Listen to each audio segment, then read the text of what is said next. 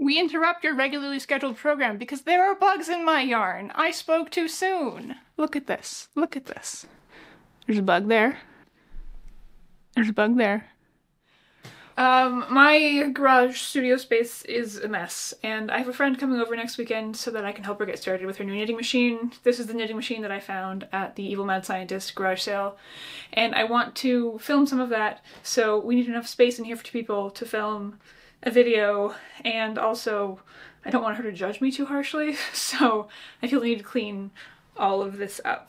And y'all have only been getting a very narrow view of what is going on in this space because I have control of the cameras and I have control of my background, but it is worse than you probably think. We're gonna call this my spring cleaning video. I set down a list of goals for myself. I'm gonna work on this in chunks until it's done or it's mostly done, and then we'll go from there.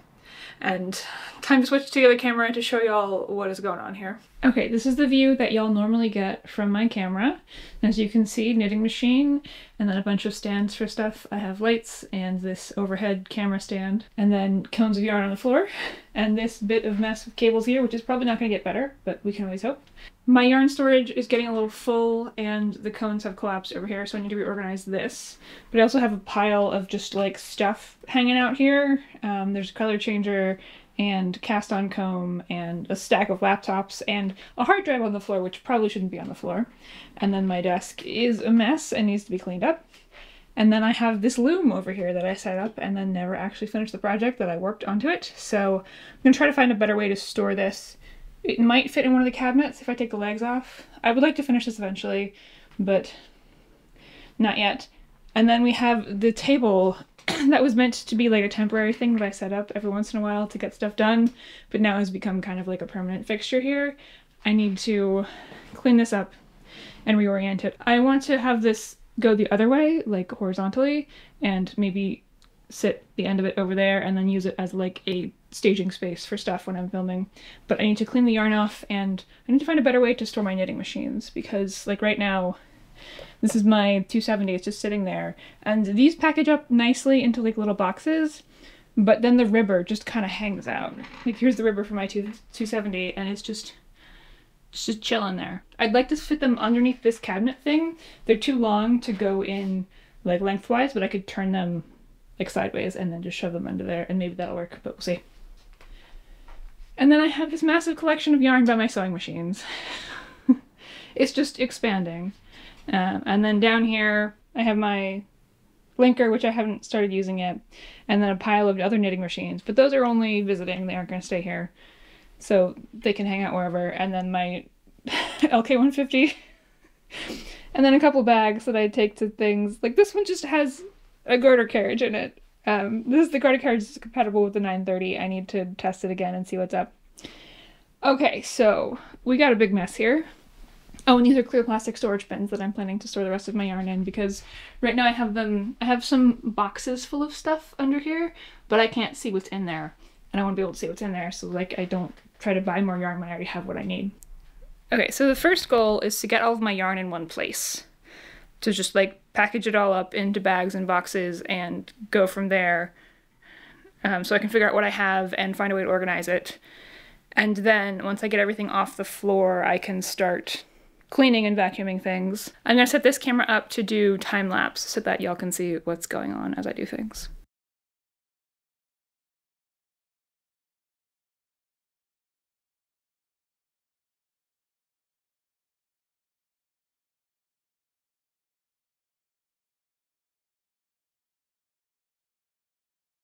Okay, let's take stock of where we are and let me get out of the middle of the pile. So first, I've managed to clear out most of the yarn pile behind my sewing machines. There's still some yarn over there. That's a hand knitting project that I may or may not finish, but probably will frog.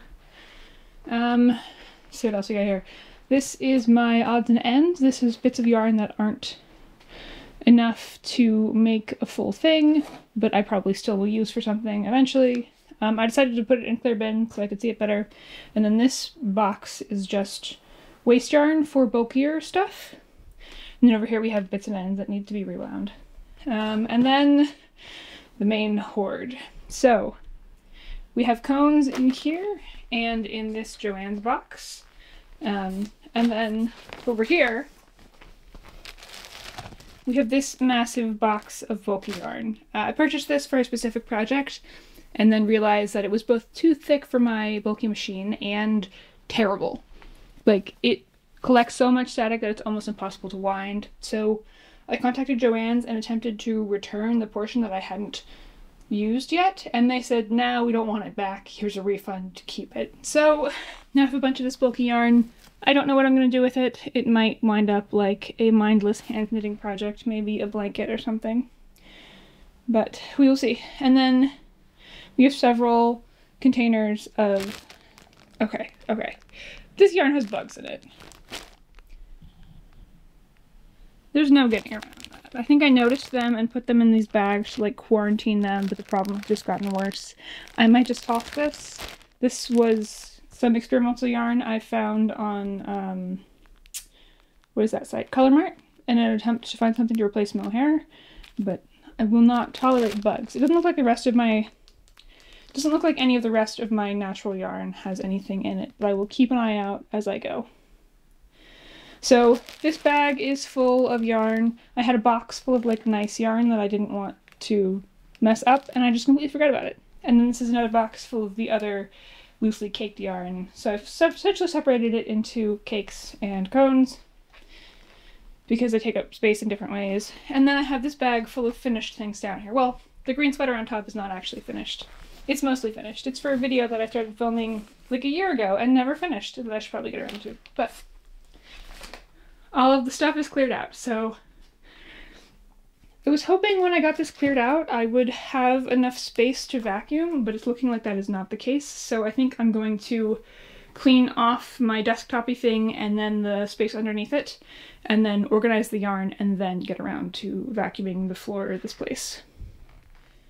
But it's getting worse before it gets better, which is understandable. Oh, and then I started building this box of tools that don't fit anywhere else, like weights for the river. Now that I have all of my yarn in one place, it has me... my initial reaction was, oh my god, I have too much yarn, which is probably true. But then my second reaction was like, well, maybe I should stash down. Maybe I should try to work through this pile of yarn or give some of it away or whatever else. And then my third thought was, no. I do a lot of swatching, I do a lot of prototyping, especially when I'm building patterns. I just need to be more thoughtful about how I choose my yarn for things. Like, when I'm looking at a new project, I should shop from my stash first before going online and looking for new things. So I'm going to try to do that. And a lot of this yarn is already earmarked for projects that are on the list of things to do that I just haven't gotten to yet. This should be doable. I should be able to work through all of this. Hand knitters get to this point where like their stash grows beyond what they could possibly knit within their entire lifetime.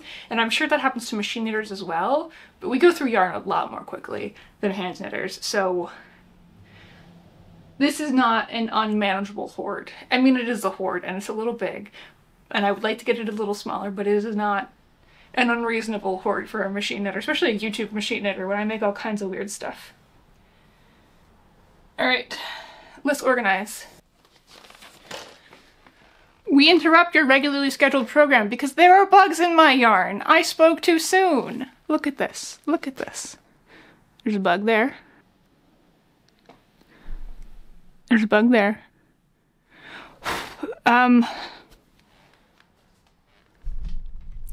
So the thing that people are usually worried about with yarn is moths, and these are clearly not moths. From my research, I believe they are carpet beetles. The way that people recommend getting rid of them is by putting your yarn in the freezer, but I have a tiny little apartment-sized freezer and no room for that.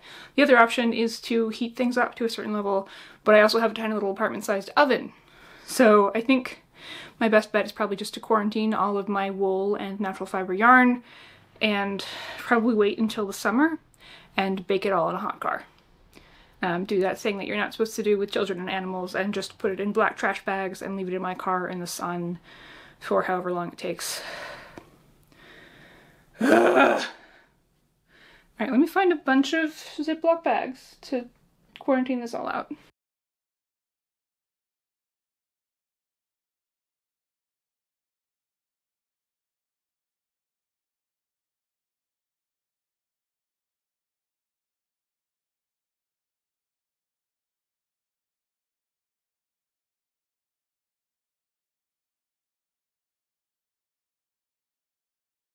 Okay, this is where we are. My camera overheated, I'm not sure what it caught, but this is the countertop area as it currently stands. I've got bulky yarns on the right and thinner yarns on the left. The idea is that the things on the left will be usable on my standard gauge machine and the things on the right would be usable on my LK150 and my bulky machine. And down below we have the bins and the swatch bucket. So on the bottom we have the quarantined yarn, and for now this is just going to hang out in airtight plastic bags until it gets warm enough for me to bake them in my car.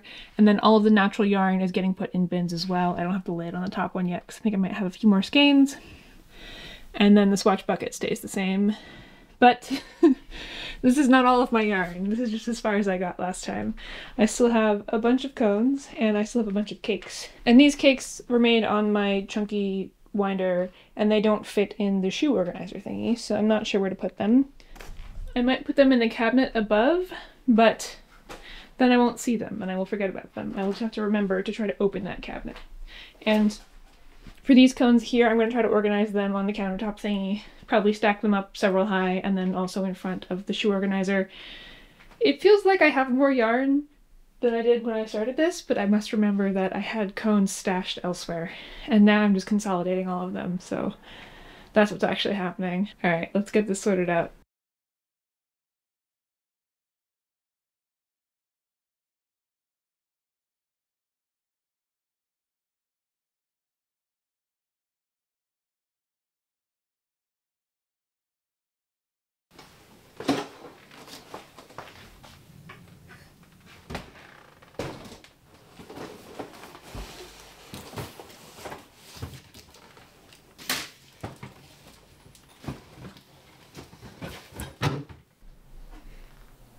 It is a different day, and I don't remember where I left off yesterday, so let me show you the state of things. So over here we have yarn organized, and we have clear plastic bins down below, and I wound up putting my large cakes up in this cabinet, and I will just have to try to remember that they are there. And then this table slowly clearing off. I have this bucket full of tools that don't really fit anywhere else. Usually your tools will fit in your case, but I have a bunch of extras that I got through various things and like things that go with my ribbers that don't fit anywhere, so they're going to live in this bin, and it's going to be down in the back here, or probably more likely just live on the floor as I make things. And then this chunk of box is waste yarn. So bulky waste yarn for my bulky machine, and then fingering weight unmercerized cotton for my standard gauge. And this is my 270 packaged up in its box. I don't think there's a decent way to store it underneath the cabinets. They're not quite high enough to stack things. So I think what I'm just going to do is have my knitting machines that aren't in use live underneath this table. And here's the ribber for that. That should live there as well. This is where I do my overhead shots for the videos. And this is a video that I haven't finished yet, that I should get to at some point. But more time lapse.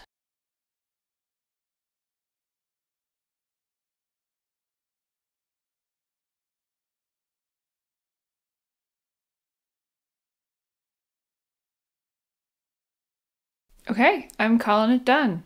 I didn't get to my desk or to the loom, but that's okay, I can deal with those later. Let me show y'all the current state of things.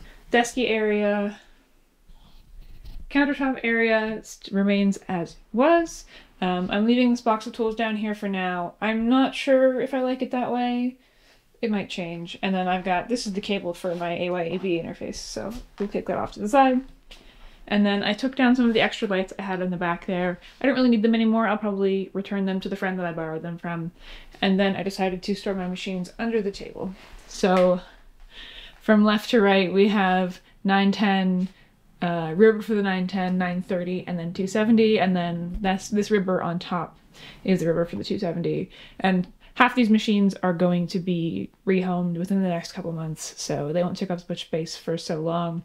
And I managed to fit my LK150 into the cabinet, so that's out of the way. And then I have my linker stored under the table there.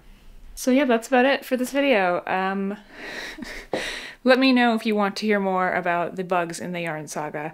That's probably going to take a couple months, but I can document it if y'all are interested. Thanks for watching. Happy knitting.